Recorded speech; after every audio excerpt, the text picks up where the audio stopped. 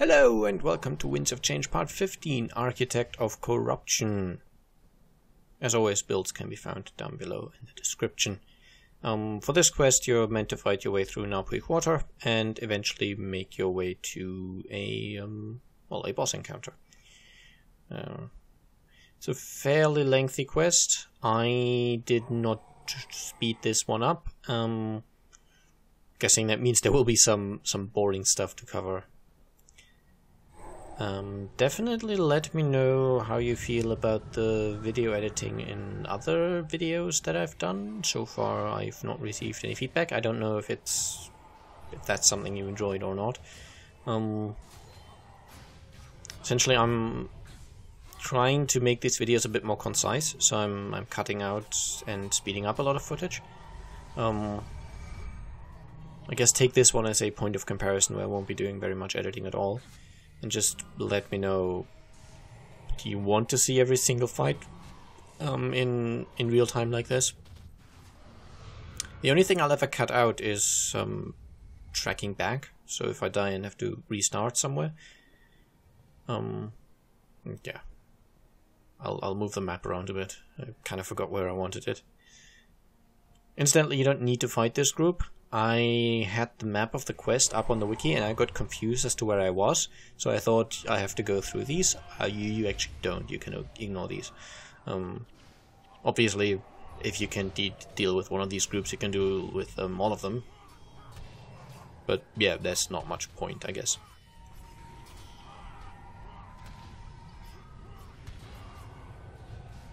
So I guess some general points, because I never really brought up why I did those things, or I never explained it. I wanted to do a general sort of advice video about my team setup and all that, but I recorded it. It ended up being 30 minutes and incredibly boring, so I decided to scrap it. It was not a good watch, and that's coming from me who uploads things that are definitely not good watches in the first place. Anyway, so my team builds, as always, can be found in the description, so if you want to know a particular build or setup, you can find it there. Now, it is noticeable that both of my ritualists are carrying spears and shields. The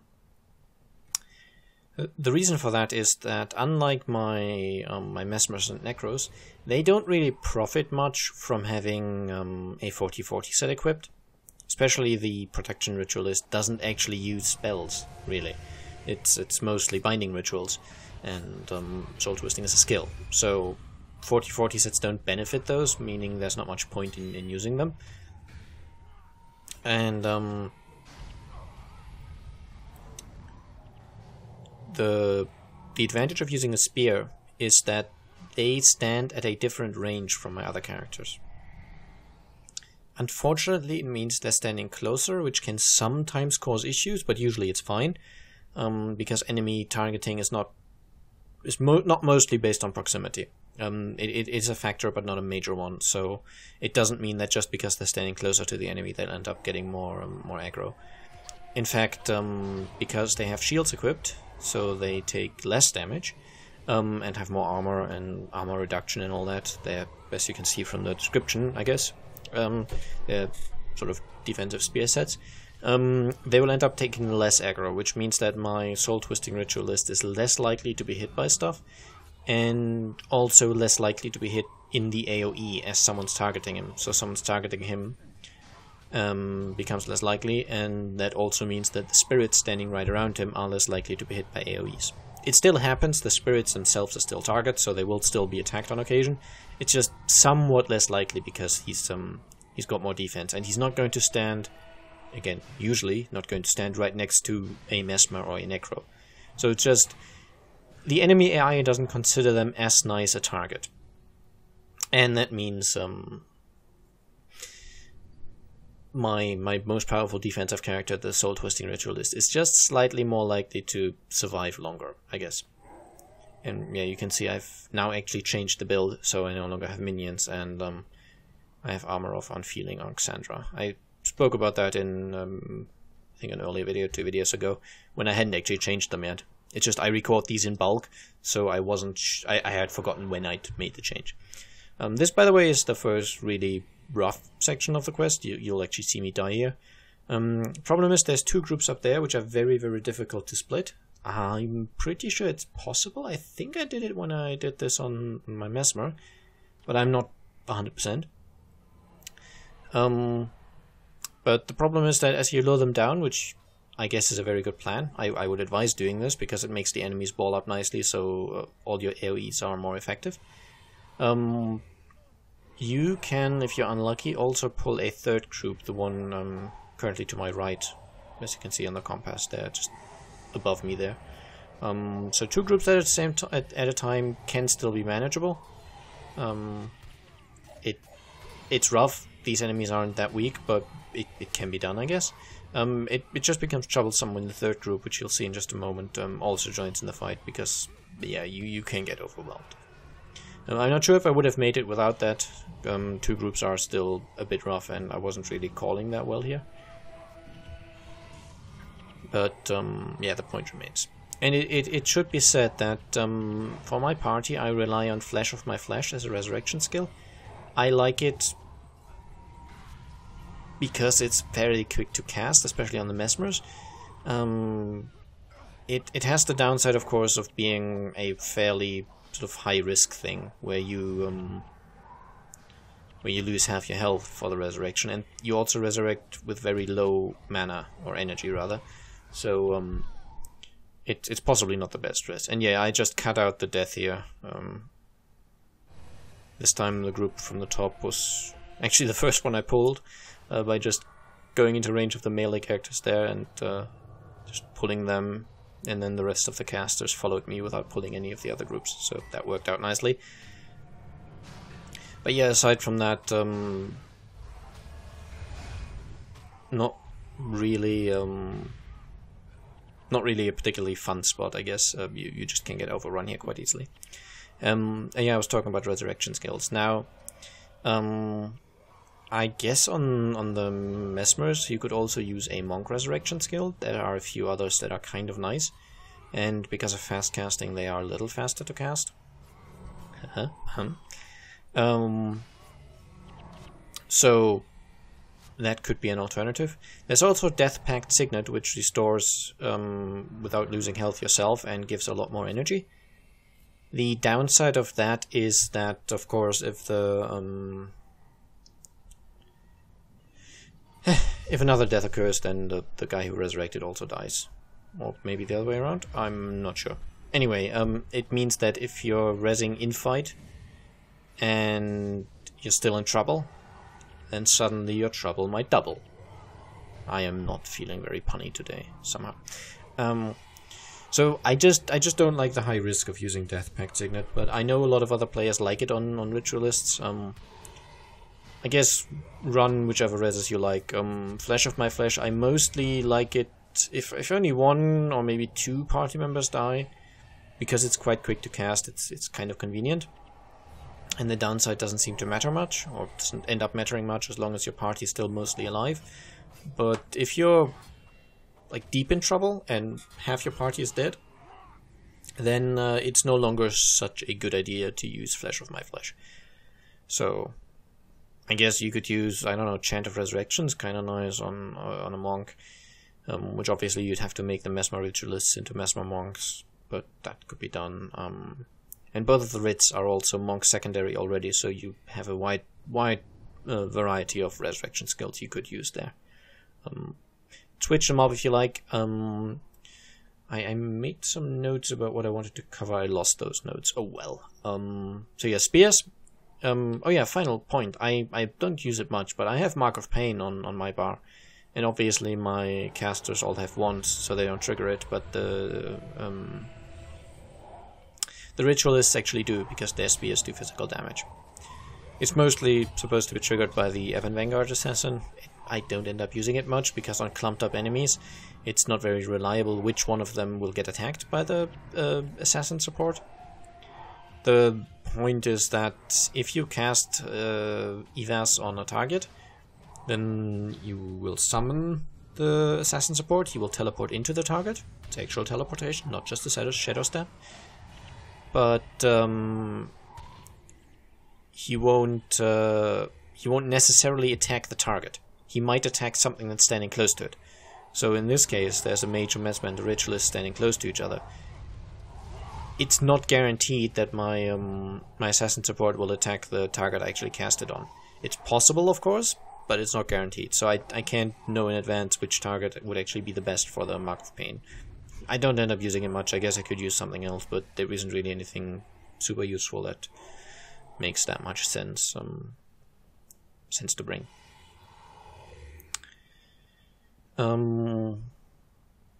And yeah, as I've explained earlier, because of the nature of the enemies has changed now, we're now fighting humans, and more to the point, we're fighting elementalists on occasion, which have full range AoEs. I've switched away from using minions. They would still be useful sometimes, but you can just get unlucky. You could enter a fight with a group, and your minions run up to someone, and then the enemy casts, for example, Sandstorm into the bunch of minions. And there will be, say, 8 minions standing in the Sandstorm, and every tick of Sandstorm will trigger Shelter, because the minions don't have that much health. So the Sandstorm damage is enough to actually trigger the effect of Shelter, which means the minions live longer, but they also kill Shelter very, very quickly. If there's 8 minions in the Sandstorm, that's 8 ticks of Shelter damage. It deals to itself every second, so it doesn't live long. And yeah, in sort of normal situations where there's not super much AoE, you would be fine, because the minions will actually be protected by Shelter, so they'll be alive longer, which means they will form a minion wall for longer, so their protection becomes more effective. But if the enemies do too much AoE, then it won't matter, the minions will still be dead, but the Shelter will also be dead. So instead, you just want Shelter to live longer, which is why you stop using minions. It's still personal preference. I like minions because they offer nice protection, but in these settings here, they're not ideal. So yeah, I guess scroll down below to find Livia's new build.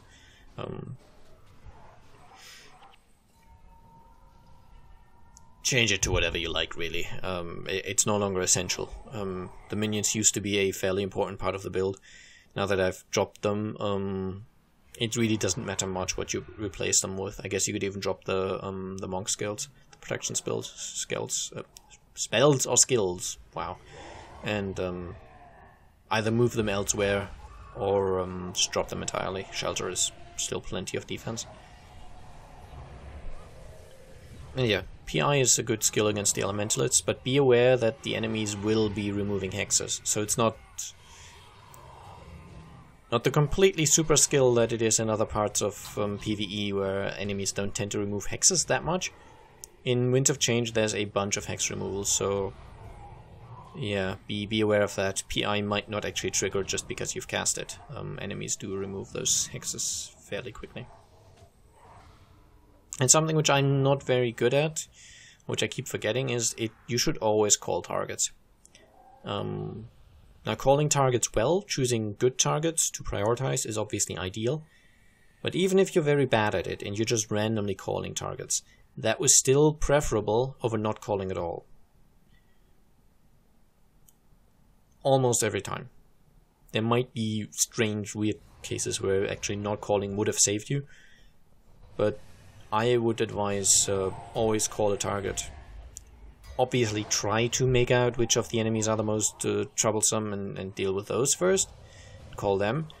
But if that doesn't end up working out, I guess you could just call whatever's closest to you. Just call something so your heroes focus on one target as much as possible, and you have less enemies to deal with, because once they're dead they no longer damage you. So that's kind of an important thing to take away.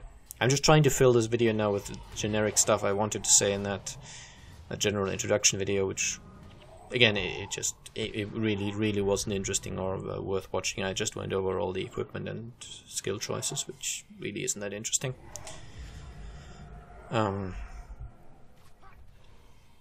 Yeah, I guess varieties. If you have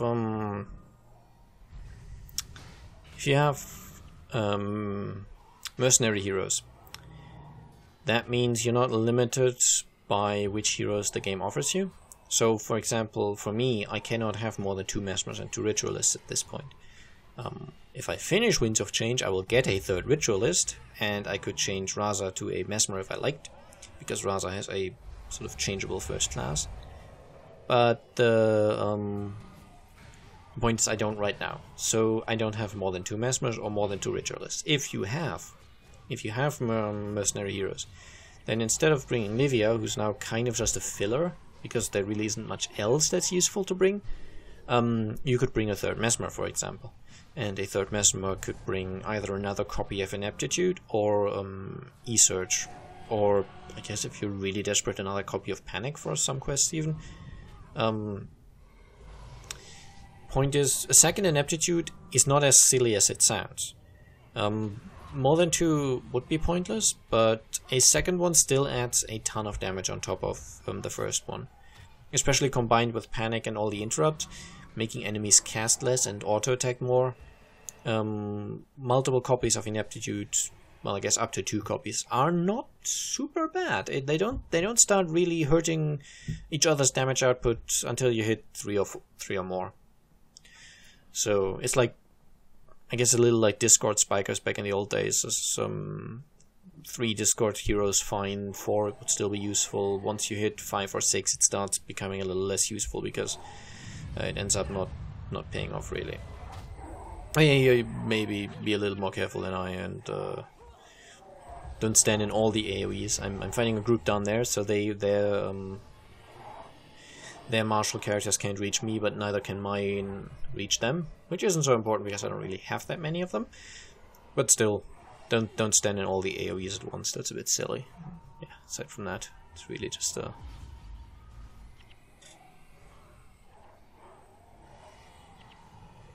yeah, just a matter of running to the boss and killing it.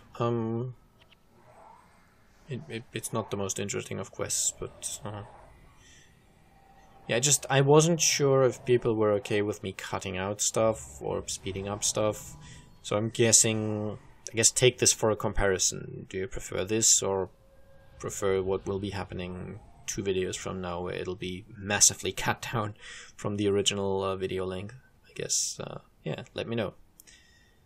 I also don't think you have to go this route. There's obviously the map of the Napoli Quarter mission that we're currently moving through here. It's also the explorable map, yes, but this part in particular you might know is, at least from the way I choose, is always the one you go through first when you do the mission.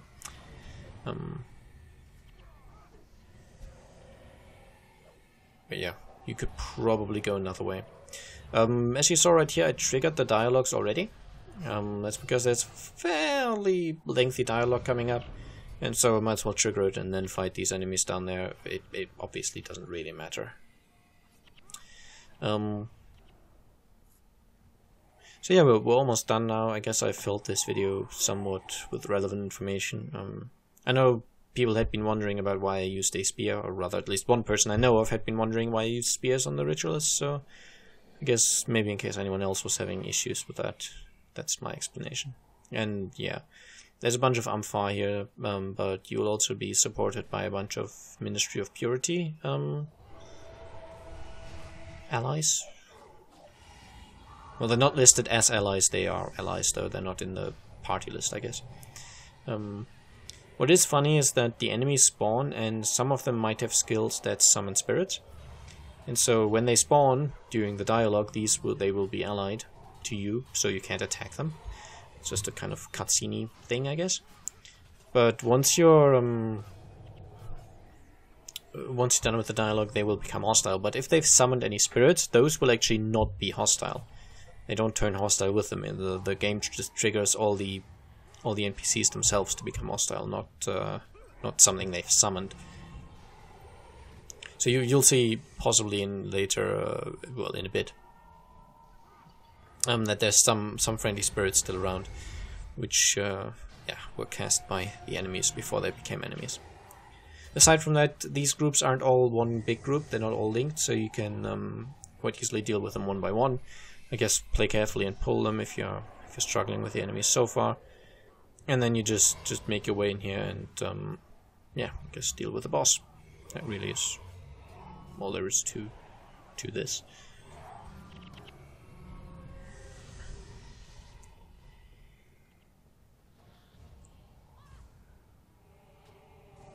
So yeah, I'm just dealing with the stragglers here, not much need for that. So I guess I hope you found this somewhat useful, and when you do this you might be a little more careful at that one spot where I died. But yeah, that's it. Bye bye.